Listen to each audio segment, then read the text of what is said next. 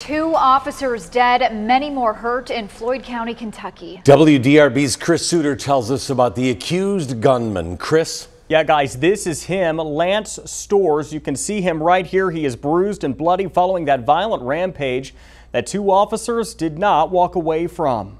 It's not a police officer shot, or multiple police officers in this case. These are human beings. These are people with children, spouses, and mom and dads. And their world will never be the same.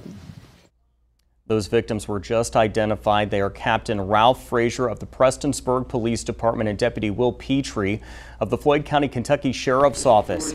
A canine named Drago was also killed. Storz appeared in court this morning. He pleaded not guilty to all charges.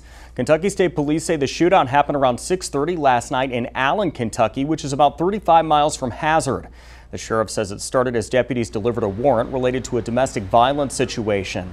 Deputies called for help when they say the suspect started shooting. And when I say it's a war zone, when I pulled into this area, we're talking about people in fatigues, people with body armor, people with night vision, people with assault weapons. If that's not a war zone, I don't know what it is. You know, when I get out of the car, there's bullets raining down on us. It's a war zone. ASP tells us one of the officers hurt is in critical condition. 2 other officers are stable and 1 officer was treated and released. Reports say the emergency management director in Floyd County was also hurt. Storz is being held on a $10 million bond. Chris Suter, WDRB News.